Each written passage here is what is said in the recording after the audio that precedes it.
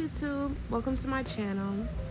This is the artist and founder of TouchedByFaith. I'm just here today to share a little bit with you guys about my resin art. I am a newly found resin artist, but I've been excited because there's so many different options and opportunities for these creations, and I think that encompasses and encapsulates my brand perfectly. TouchedByFaith Art, we're universal creations.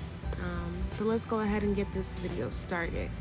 So jumping right in, I'm showing you guys an unmolding of this Bob Marley Bob Marley rolling tray, which I had so much fun making. And following up here in the clip, you'll see me kind of digging into that process.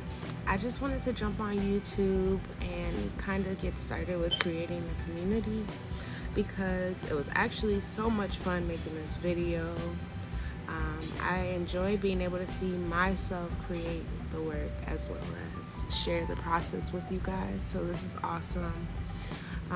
You'll get to see my mistakes. You'll get to see how I'm growing to be better every day, which is awesome. So I'm really excited for this.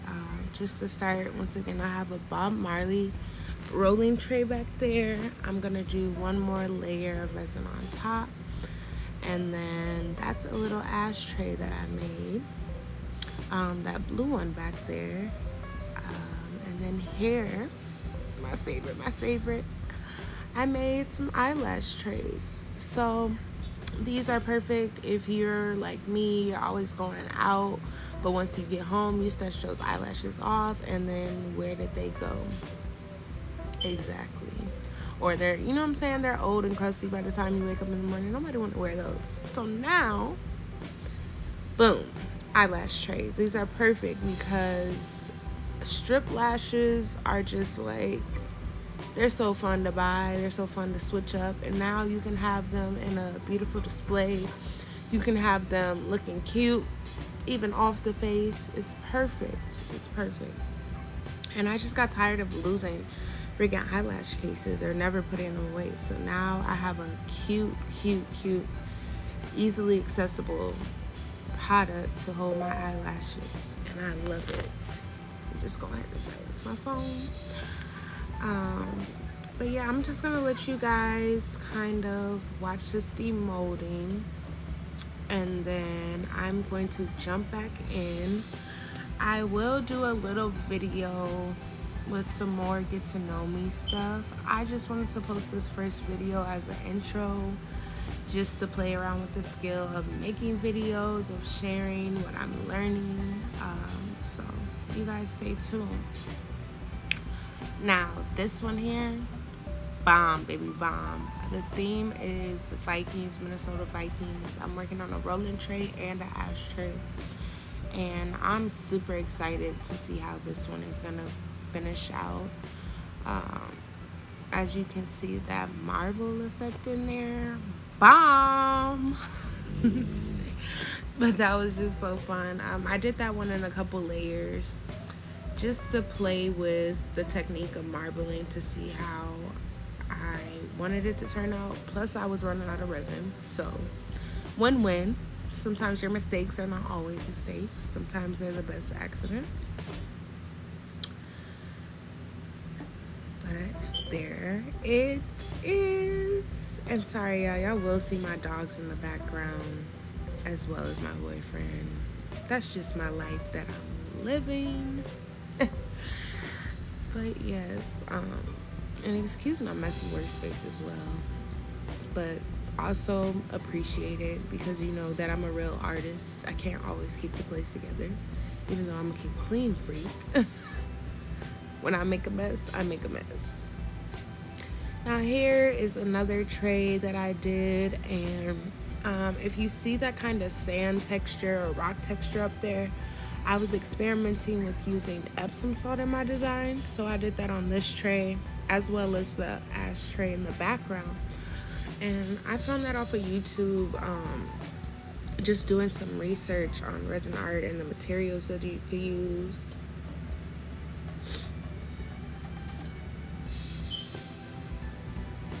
Alright, and here we are jumping back in.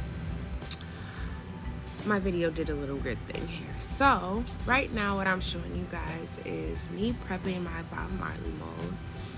This was an experiment to see how these pigments would transfer over to the tray, and as you guys could see in the beginning, it was pretty beautiful. It wasn't as dark as I had pictured it being, but I think with maybe like multiple layers of this eyeshadow, I think it will work better, or maybe a pigment enhancer. In the beginning, you see me spraying some rubbing alcohol over it. I figured that would make the pigment pop out more, as well as keeping it from sticking to the mold, which it didn't, and I'm so happy. Moving on, this is kind of just showing, you know what I'm saying, me packing it on, me making sure that I'm keeping it from clumping.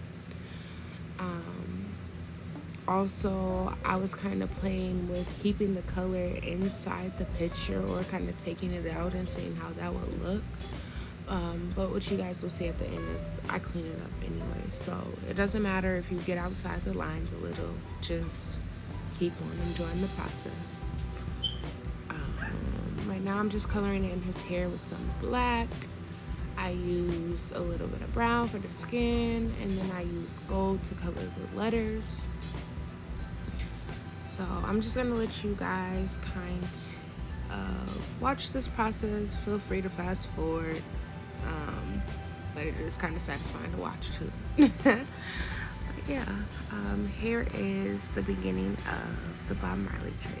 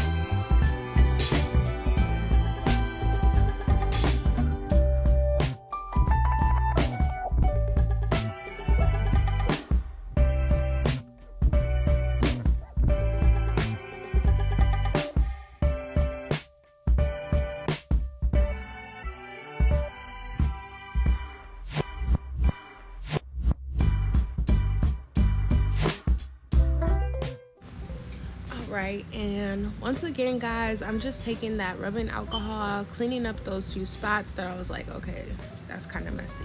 But at the end of the day, it worked out perfectly fine. So if you do use a mold like that, don't be too pressured depending on the color resin you're using, about getting color on the outside of the picture. Now moving forward, as you guys seen in the beginning, there was that beautiful glitter flower that I was able to press into the resin, and right here you're gonna kind of see me doing that process. I'm just taking a little bit of tacky glue. You can use what you choose. This is what I had, and this is what I figured would work best. It's just clear. Just rubbing it over there, and then I'm gonna place the stencil on top. This was my first time trying it out with the stencil, so what I did is I filled the mold on the bottom, and then taking that glue, putting the stencil over so that I can, as you're about to see, cover it with my glitter. Sorry for the pause because I should have my materials right next to me. So I'm just gonna take one of my little silicone tools, fill it up with some glitter.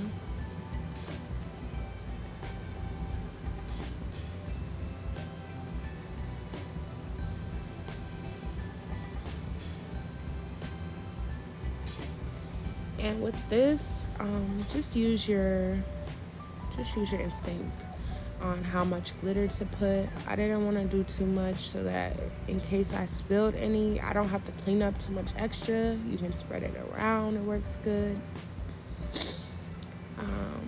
I think that when I try this skill again, I'm gonna leave the stencil on there a little bit longer just to make the lines super crispy and clean, but it still did not turn out bad. Always use paper under your glitter. Saves you a cleanup.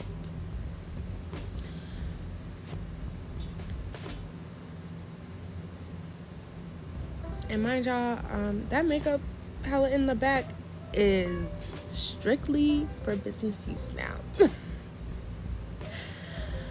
But here I am taking just a little bit of tape to get some of that extra glitter that's on the outside from on there.